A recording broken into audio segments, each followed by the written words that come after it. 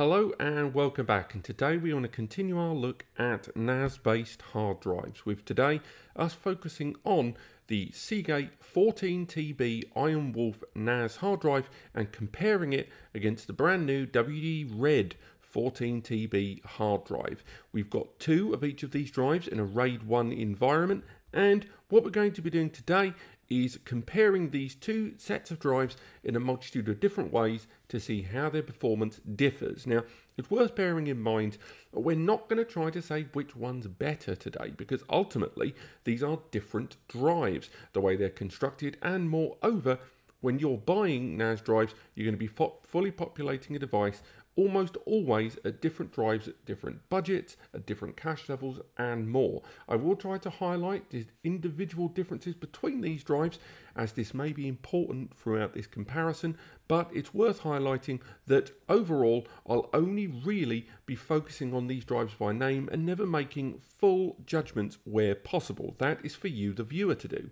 But we've got the Seagate Ironwolf RAID 1, we've got the WD 14TB RAID 1, both of them have got an overall capacity of 12.73 terabytes is what you expect. And we've created them in this RAID environment using two of each drive, and we can ignore the system doing its own internal operations because I've installed a 4TB drive that's got the OS and the apps all installed. These drives are only going to be used for this test. Respectively, I've created shared folders on each of the individual storage pool and volumes, and both of them arrive with 6.29 gigabytes of data arranged across 685 files and 25 folders. This is a multitude of music, video, photos, documents, and backups.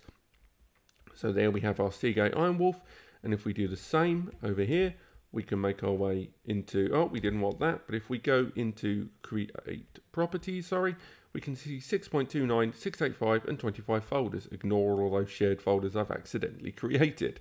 So what we're going to do today is time for the first step of testing how long it takes each of these individual drives to go through multiple copy-paste environments. Now, the Seagate Ironwolf series of drives arrives with a 7200 RPM and 256 megabytes of cache.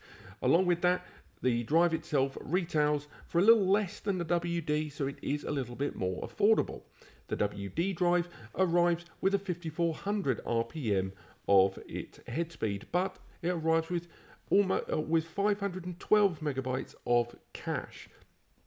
So this is two drives that have chosen different methods with which to build their drive, with one of them arriving with its own NASware software and Seagate with their own Ironwolf software. There are advantages and disadvantages to both, but without further ado, let's start our copy and paste procedure. What we're going to be doing is copying all of that available data.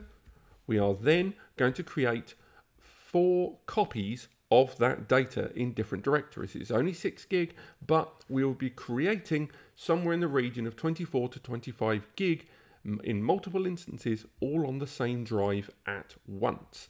So let's start with the Seagate. Let's get the clock up first, and we'll pop that down there. Also, we'll get the resource monitor up so we can see how the system behaves throughout this testing procedure, and we'll put that there. And before we've even started the clock, we're going to create our test folders, and we're going to call them 1, 2, 3, and 4. We'll go there and create those. Should say it's a rainy Saturday afternoon here in Britain right now, so I do apologise if you can hear the noise banging against a window nearby, and I am in quite an open server area, so I apologise for the slight echo. But let's get our copies ready. We're only going to be copying this data here, and I will be including the stoppage time at the end where possible. But without further ado, let's get started. Right, so first and foremost, let's get that copied, go into the first folder and paste. Next we head back, go into 2 and paste. Slight delays there. You can tell the drive is already not enjoying me trying to create all these instances at once. Slight lag factor there, not to be held against the drive. And I'll tell you more about the NAS that we're going to be utilizing shortly. Let's get the measurement tool up here at the top. It'll tell us when it's complete, and we'll leave the clock on screen. Let's put that there, measurement tool there, and our clock there. So for today's video, we are using a Synology DS1019 Plus. This system here arrives with a Celeron CPU. It's a quad-core J3455 1.5 GHz processor that can be burst up to 2.3 GHz, and it arrives with 8 GB of memory. We haven't got SSD caching enabled, although I do have a video coming soon on this NAS talking about the difference between SATA SSD cache and NVMe SSD cache. I do recommend you check that out. But we can see how long this drive is going to take to perform this action, and I'm going to fast forward now to the completion of this test.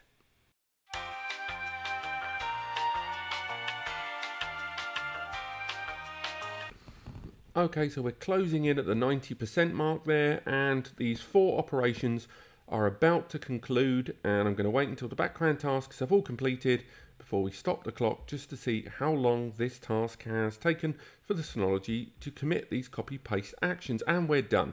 So we've got a speed there of 3 minutes and 6 seconds, but of course we will want to take into account the build time at the beginning during this process, but we also wanted to monitor how the drive behaved. So next up, let's reset that clock and now perform the same operation, but this time on our WD Red 14TB RAID 1 environment. So let's get our new folders created once again.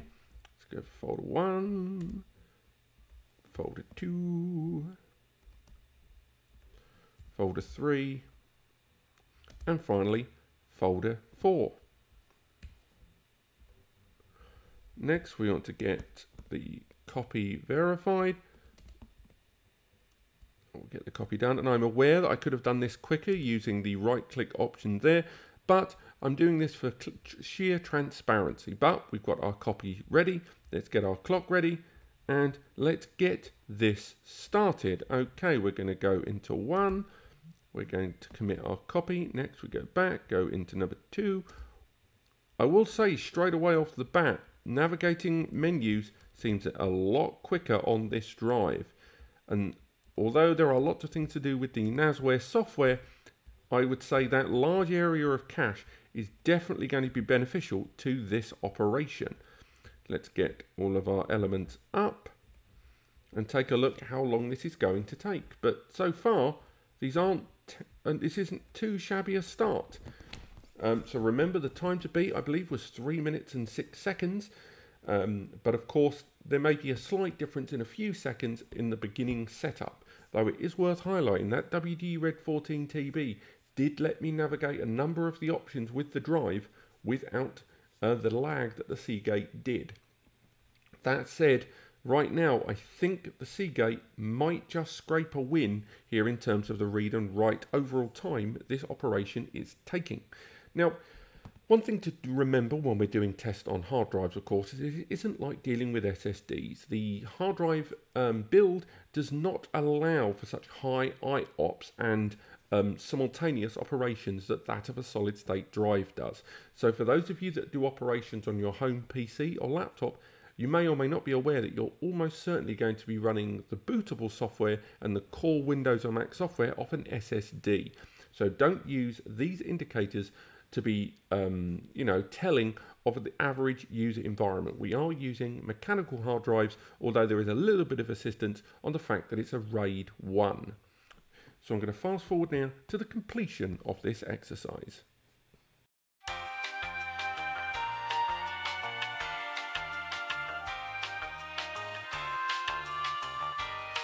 So once again, we're entering the 90% mark for all of our operations, but it looks like the WD Red is taken a fraction slower.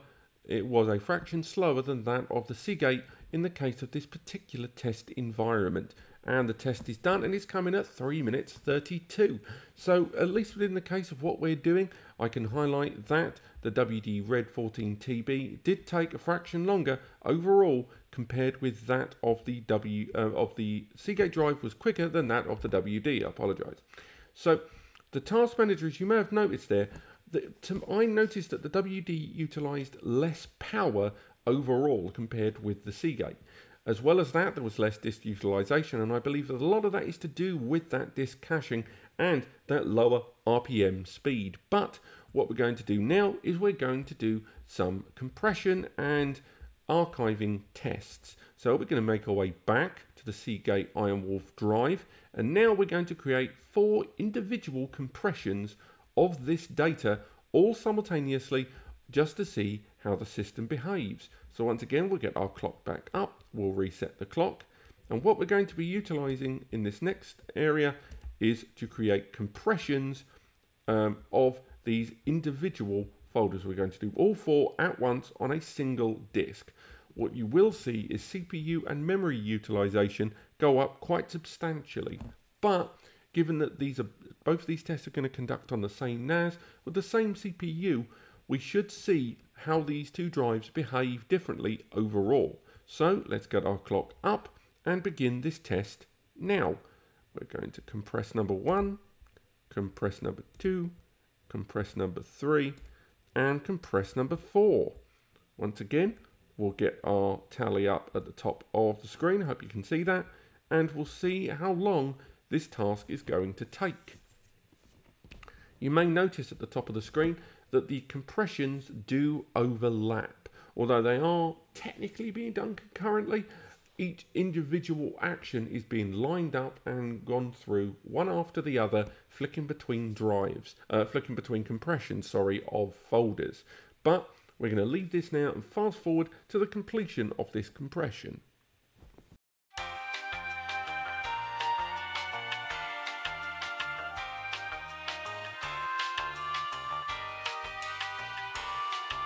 Right, so we're closing in on the final stages of our 4-step compression test.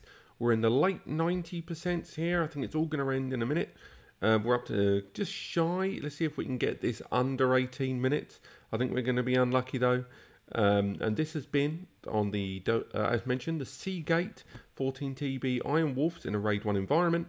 And as it draws to a close, I'm just getting ready to stop the clock. And done. So 18 minutes and 10 seconds. And of course, do take into account just a few seconds there just to highlight, the obvious setup of this test. So I'm going to reset the clock now, and we're going to do the next step, which is going to, of course, be those WD-RED 14 TBs. Once again, we're going to be doing compressions of each of these, one after the other, and it's all going to be within the WD-RED 14 TB. One look at the performance there will show you that it has been a wild ride for that CPU. The same goes for memory utilization, was pretty consistent at about 30%, and disk utilization change obviously depending on the disk you're utilizing. But let's start making our way into the next step of this compression with the WD, and without further ado, let's get this started. Go there, go to compress, go to compress. I'm definitely feeling like the WD is more responsive with all these multiple operations at once, and without doing a little bit more research, which I'll probably have to do for the NAS Compare article after this, I would say that cache is certainly assisting. With twice the cache of the Seagate drive, it's worth highlighting that as good as the read and write performance might be, when you've got an increased RPM, there are lots of other factors to bear in mind. When it comes to any kind of hard drive, and a larger area of cache can be fantastically advantageous. And a large area of cache will typically utilize far less power when in use than that of increased RPM, and the PDFs from both Seagate and WD seem to indicate this. However, the straightforward performance benefits of 7200 versus 5400 cannot be ignored. So just like I said at the beginning of the video, I'm not going to outright choose one of these 2 disks, which is better because it does depend on what your priorities are. But I would say that the Seagate will definitely at this stage give you better read and write speeds overall, but the Seagate will give you better read and writes overall, but the WD will give you far more responsive actions. And I've definitely seen that thanks to that cache. And one area that I touched on previous videos that never really gets enough mention, and I haven't really heard many people talking about this but myself, but the WD Red 14TB drive is one of the quietest 14TB drives out there. And again, you know, the NAS wear vibration sensors that are built in are great, and Seagate have got their own Ironwolf and own RV and heat sensors as well, but a slower drive will utilize less power, or not slower, but a slower RPM will generate less vibration, it will generate less heat, utilize less power, and generate less noise. Both of them have got their own inherent advantages and disadvantages, and even now, looking at the stats so far, I would still go as far as to say that regardless of which drive you go for, you are still getting an impressive NAS drive. But I'm going to stop talking now, and we're going to fast forward to the end of these results.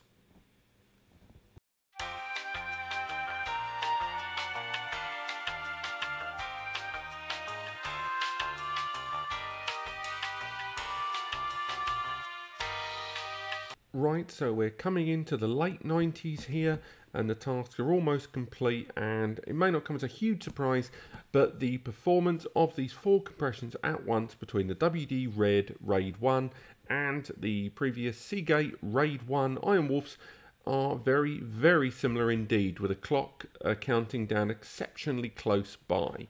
I've got to say, I'm pretty impressed by the similarity between these two drives.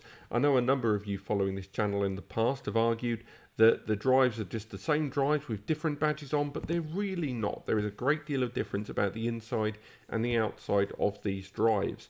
Now, we've got this completed now at 1808, and hopefully on screen as well, you've been following throughout the tests of these other drives. But I'm going to wrap things up here because we've still got loads of tests to do involving QNAP NASs and these drives, as well as lots of SSD caching and tiered systems, where we're going to get these drives and pair them with the SSDs that were featured from both Ironwolf in the 110 and the WD Red SA500 to show how these drives behave and compare in terms of performance when it comes to caching. But I'm going to wrap things up. Cheerio, I hope you've enjoyed this video. If you've got some points you want to make on this video, maybe some observations throughout, do let me know in the comments.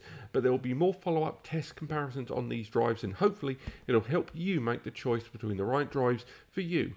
Click like if you enjoyed it, click subscribe to learn more, and thank you for watching.